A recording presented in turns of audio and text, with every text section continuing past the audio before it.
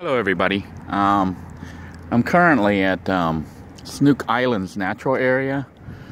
This is on the causeway from Lake Worth. I actually drove up from where is that area? Is it Coral Springs? Was it Coral Springs? I don't know, wherever I was. You know, on the beach side, I went to the beach side and then decided to drive up A1A. It was a really scenic ride. And decided to cut over right here at this lake causeway. There is no parking here, actually. So, not supposed to park your vehicle here.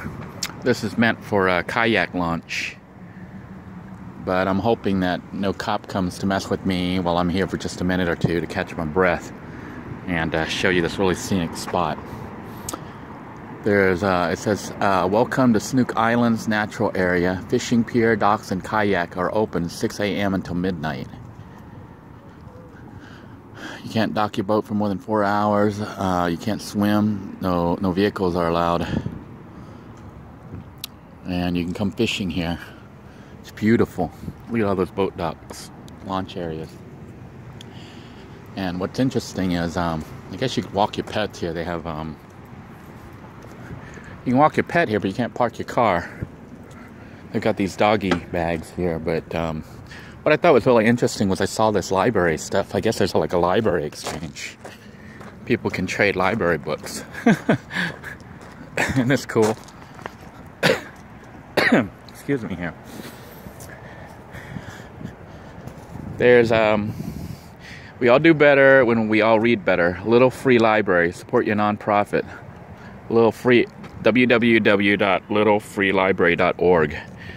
So you could come get a free book or magazine. Is this cool or what? Stuart Woods. Hey, I love Stuart Woods. You know what? I think I'm gonna get this book. If you guys haven't read Stuart Woods, I recommend him highly. I'm gonna grab this book and then maybe hopefully I'll find another library where I can leave this. But it says take a book, leave a book. Unfortunately, I don't have any books to leave. I do have some magazines, but I'm kind of holding on to those. They got cool things to do around Florida, so this is really great, huh? Isn't that awesome? I picked up this nice book here I'm going to read, if I ever find time to read. But Stuart's a cool writer. His stories are awesome. Shoot him if he runs. Anyhow, no fishing on this portion here. That's weird. I think maybe there's no fishing over there. I don't know. I thought it said that you could fish over there. Maybe I misread it. The Snook Island's Natural Area. Oh, excuse me. Snook Island's Natural Area. Construction. A tour, so they're building it. Well, that's from when they were building it. But it's got all these little islands out here that they have been building or something. See the little island over there? I don't know if you can see it here beyond here. There's a bunch of little islands.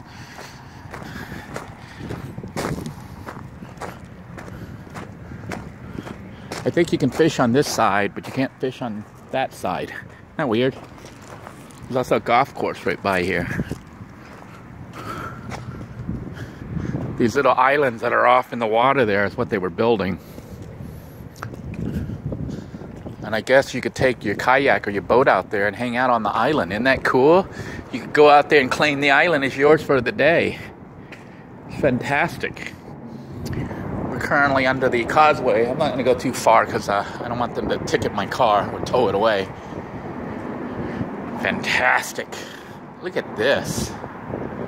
And it's so breezy under here. It's nice. It's getting hot in my car, you know. I got no AC. I got the fan on and everything, but driving out there, it was hot. And of course, I was down in South Florida, so we're now back up in the Lake Worth area because I'm getting ready to go back towards Lantana to try to set up the store for working tomorrow.